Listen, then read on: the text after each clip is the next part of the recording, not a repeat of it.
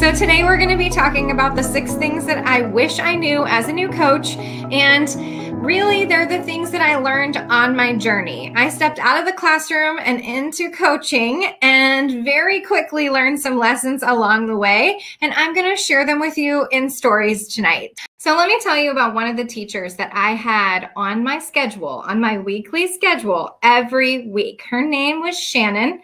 And the very first day that I met her, I knew that she was a rock star teacher. She was coming to me asking about doing flipped classroom in 5th grade. And this was over 8 years ago. And so it was definitely a new thing and something that nobody at our school had explored. And so she was ready to try new things right away. And I was ready to work with her on them. So I got in there and I started working with her and I started meeting with her weekly, and we did a weekly meeting. And actually, because she and I developed such an amazing relationship, we met for 5 years in a weekly meeting where we would come together in a coaching cycle and we would meet and we would talk about whatever was on her mind and whatever she wanted to focus on for that week. And then I would go and visit her classroom and see her implement or help her adjust or see how her students are responding. And then the next week we would meet again and we would debrief and we would talk about what she wanted to do. And Shannon's progress that she made because she had a thinking partner, because she had a coach with her, Shannon was able to turn around and teach other teachers this exact same strategy that she was trying to use about the flipped classroom. She was also one of our early adopters around a lot of the different technology that we were putting in place. So I really tried to highlight Shannon. I tried to make sure that everyone knew what she was doing. I told the principal about what she was doing. I told the people across the street in the high school and middle school what she was doing. And then they actually moved her from 5th grade to 9th grade. And then she came over to the high school and she made the same amazing impact. And it was a whole different ballgame because now she was teaching older students and different content, but I was still meeting with her every week. And that's how we did coaching cycles. And Shannon was my runner.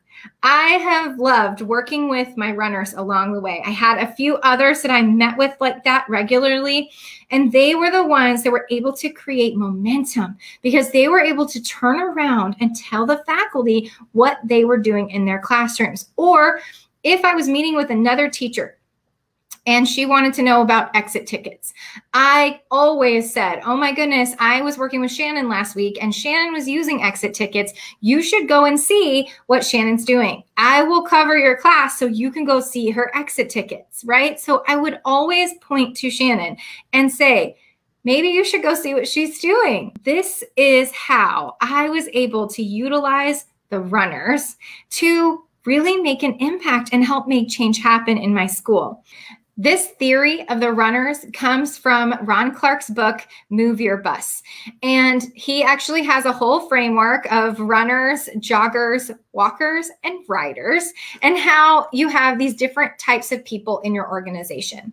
And he talks about very clearly, and he actually does work in a school and runs a school. So he talks about how you could spend a whole bunch of time working with one teacher and just pour into her and pour into her and pour into her. And all she's going to do is take her feet and move them down and become a walker, from a rider to a walker. But instead, he recommends that you focus your attention on the runners because they're the ones that are actually going to move the organization forward. And this is what I experienced when I started shifting my focus to the runners. It was this amazing transition of realizing that if I put my energy towards someone like Shannon or someone like one of my other runners who I was meeting with weekly, they were able to run faster, try more things, do more things, and then be highlighted amongst the faculty as runners. They were able to be highlighted among the faculty as teachers who were going above and beyond to implement new instructional strategies. And that momentum caught on. Another teacher wanted to see it, and then another teacher wanted to learn more about it. Runners are the key to helping you create momentum in your coaching. And they are not the people, and they're not the people that your admin might tell you to start working with.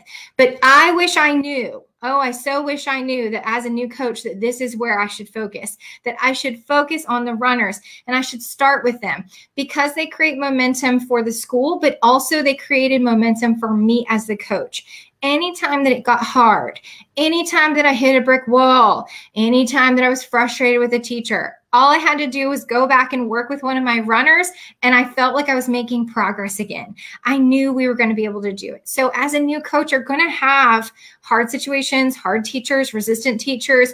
Find your runners and find them early and start partnering with them and showing them how great it is to have a coach. And then you will always have a group of teachers that you can go back to and work with and know that they are ready to dig in and go deeper.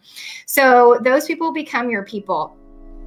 And they are the ones that are going to help you with this big goal of making change happen in your school.